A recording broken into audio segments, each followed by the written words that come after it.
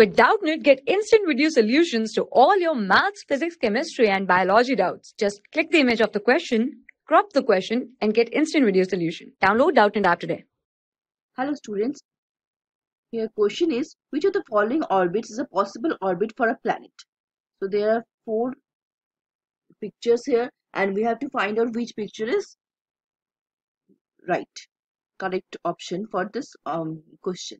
So according to Kepler's law, we know that the orbit is where the planet rotates is elliptical. So I have drawn an ellipse, and we all know ellipse have a major axis and a minor axis. So let me draw the major axis first. This is a major axis, and we from Kepler's law, Kepler's also defined that sun always is situated in the major in the focus of a major axis, right? So sun is situated somewhere here. Suppose sun is situated somewhere here. Okay. Now, an Earth or the planet, any planet, it will rotate around this orbit. It will rotate around this orbit. Suppose this one.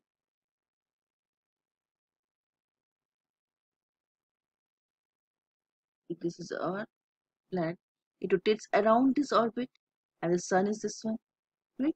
So let us see the figures and identify which option matches our drawing.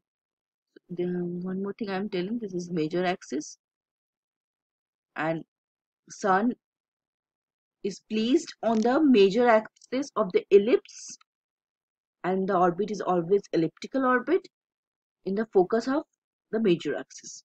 So let us find option A. See, sun is at the middle.